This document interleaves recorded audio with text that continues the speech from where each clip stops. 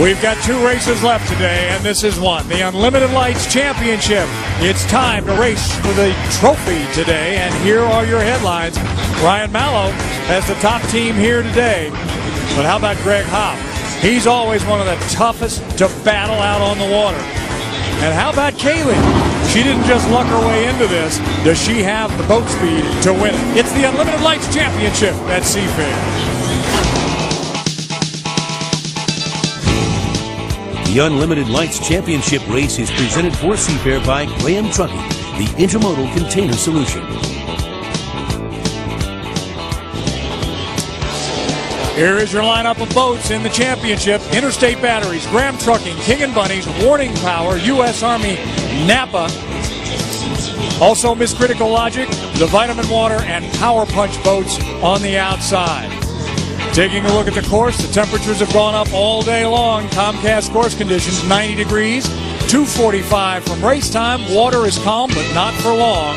KJR, welcome to all of you, and KairoTV.com as well. Here are the drivers and their boats. Starting with Ryan Mallow in the Interstate Battery boat. Chip, he may be the one to beat today. It's fast, it handles good. If you got some money to bet, it'd be a good place to put it. Greg Hopp in the Graham Trucking boat is a battler. He drives the big ones. He drives the Unlimited Lights. Mike, how's he going to do here? He first has to worry about Ryan Mallow. Once he has him handled, he's got to worry about Kayleigh Perkins, and he has to also worry about Paul Becker. He's got to handle him. Kelly Stockland is driving the King & Bunny's boat, and he's just been sort of laying there in the weeds, getting a second and third. Told me he doesn't like the way his boat's handling. I don't think he's going to be a factor.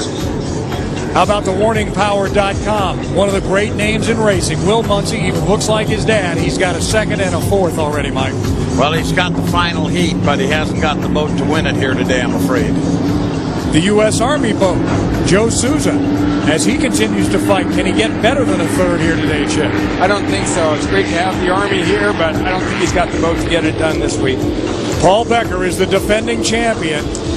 He hasn't had all the greatest luck, but he's got a first and a second, along with it did not finish, Michael. He also knows how to win on Lake Washington, even against the kind of competition he's up against this afternoon, so don't count him out.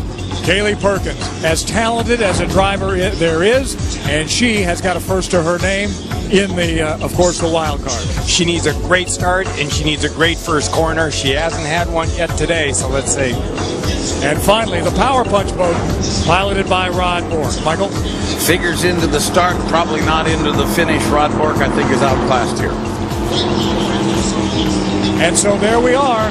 The Unlimited Lights are set for a championship. And the man to make that call as the boats approach the north turn is the inimitable one, Mike Fitzsimmons. Thank you very much, Steve. You seldom ever see this much traffic in a north turn on Lake Washington at Seafair time. Usually we run 6 front line boats in the Unlimiteds. We've got 8 of them going here. They're already in their lanes now, having established where they're going to be as they came around at the about a minute or so ago.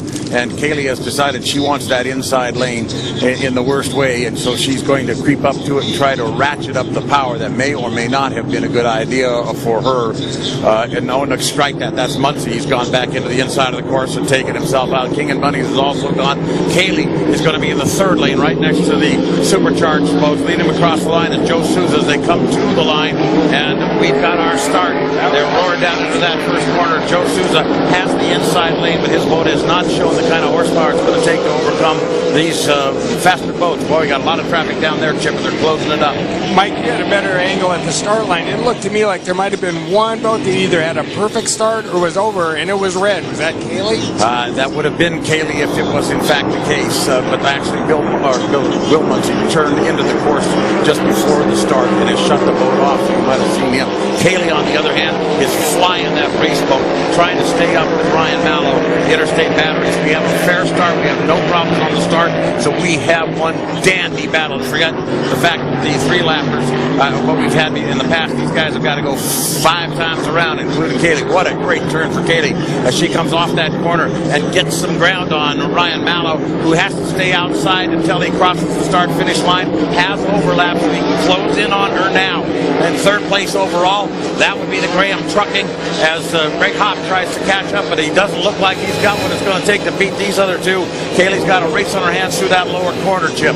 Going into this heat, I said Kayleigh had to do two things. She had to have a perfect start. She did that. She needed a perfect first corner. She did that. She's done all she can do now. It's all up to the horsepower behind her. And she's stretching it out, Pat O'Day. She's definitely stretching it out. It looks like Ryan Mallow is having a tough time catching her. Unbelievable run for Kayleigh. As Chip said, it has been perfection. It's been poetry. And she's at the floating bridge turn. That skid fin throws that water in the air. She's got Mallow on the outside, but she's got him by an entire rooster tail and more. He starts hearing footsteps now, though. A 5-lapper means that engine's got to hold together. She lost one earlier. End of lap number 2. Kayleigh leads by a rooster tail in the quarter. Down the front straightaway as she comes charging through. She's got a loose cowling there. You can see things rattling. That could blow off at any moment now. Now, if that cowling comes off, that creates some problems because there's an air scoop you can see on top of that cowling right there. And that air scoop helps get air to that motor. If that cowling comes off, that's going to be a little bit of decrease of horsepower. And she's got a great big blown motor behind her. But I tell you what, she has driven a perfect race up to now. If she wins this, it's all driver. So far, she's hanging together here. Out of the corner, the cowling still staying on, but as you can see, it's trying to lift off on the back end.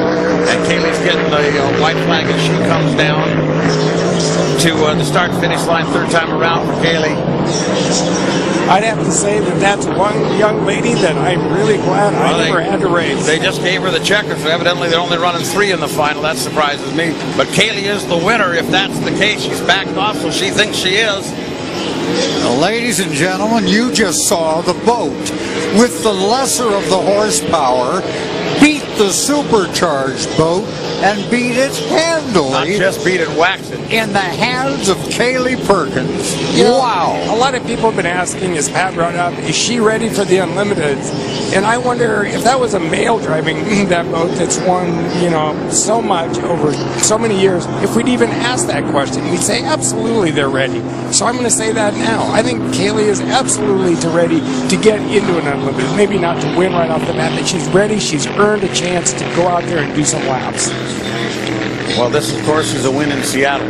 This is a big win for Kayleigh. And this is 5 in a row for Kayleigh. Nobody's won any races but her this year. You know, before they start the race, they make that long run around the Unlimited buoys. Last year, she made that mistake of going all the way around in the first lap, or she'd have won last year. But now her dream has come true. But listen, this is her 5th win in a row. That's right. And let's also remember that the Perkins family is a Seafair family if there ever was one.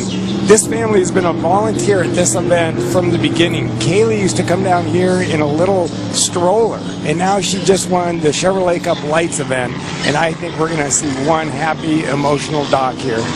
That speedboat is no stroller, and she wasn't strolling at all. Boy, did she have to go fast to beat Ryan Mallow, and Mallow's had a great weekend. Take nothing from him.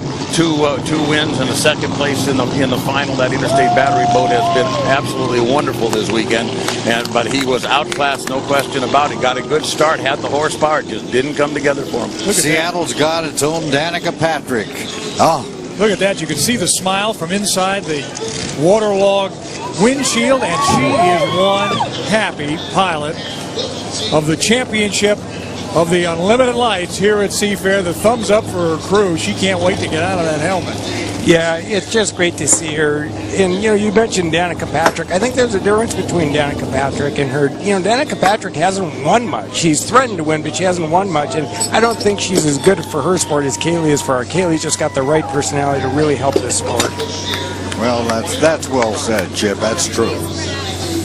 I mean, I think I see some tears of joy there as well. yeah, you know, last year she ran down, I predicted it, that she was going to run down and throw Becker in the water, which she did. Yeah. Now we have to ask ourselves, is Paul Decker going to make the run and throw her in the water? They're both they're both such gracious racers, and I think we could all learn some lessons in whatever we do competitively from people like Kayleigh. And look at her, she's in disbelief, and she loves her guys so much, and they think the world of her. And that's what makes them winners. It's that relationship. Look at that. That's her brother. That's Brian Perkins, and you would think he'd be jealous.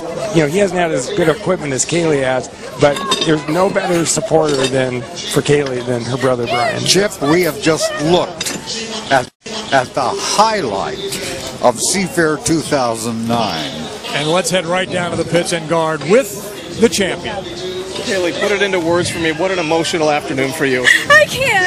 I can't believe I just won Seafair. I grew up watching this, watching people like Steve David, running around the race course, and I'm here pitted next to him, and this has just been the best weekend of my life. You won it in the first turn and on the start, didn't you? I think so. I don't know. I was so worried about Ryan. He was right next to me, and they're such a good boat, and I was really worried about him, but my foster care boat, my vitamin water team really stepped up and put in the best stuff they could and gave me an opportunity of a lifetime. And just winning here in Seattle is so big for you right now. This is huge. Talk about your cowling. That thing almost fell off during the race. Didn't even notice it, didn't look back. I want to thank Graham Trucking for giving us the opportunity to do this, because without this, I wouldn't be able to get to do what I love to do. When did you think you knew you had the race won? Not until I saw the checkered flag. You never look back and you never let off until you see the checkered, so. And so many tears for you. I can't believe it. Big win and a wonderful moment for you and your team. I'm so proud of my team. They are so amazing, and because of them, I'm here, and I can't thank them enough. And you are 5 for 5, my friend. I cannot believe that. Oh my gosh. What do you think your mom and dad are thinking right now? Probably that they never thought I'd get here either, because I know I didn't. All right, great job. Thank you so much. It's not a bad week when you win the race you wanted to win your whole life. You get engaged in the same week. So, Kayleigh, enjoy this. You'll look back on it forever. That was the ring she had on, right? The engagement. That was the engagement ring. That happened last week in the Tri-Cities. She comes here and realizes a childhood dream. You got to be moved. You just have to be moved. Oh, it's terrific. It just is great for